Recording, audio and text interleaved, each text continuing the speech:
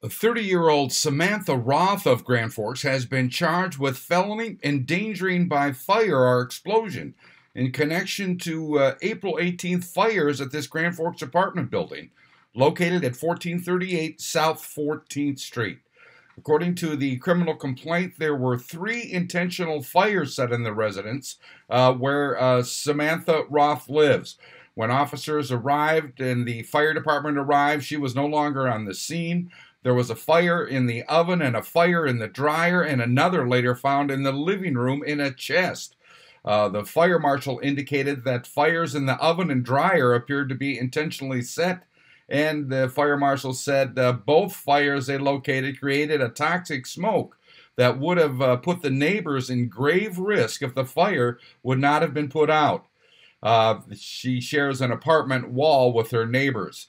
The criminal complaint says Roth admitted to lighting the fire in the living room, but did not admit to the one in the kitchen or basement, and claimed she was not at her residence when those took place.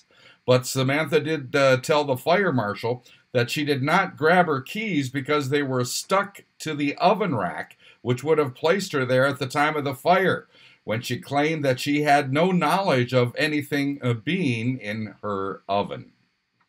I'm Neil Carlson reporting for iNewZ.TV.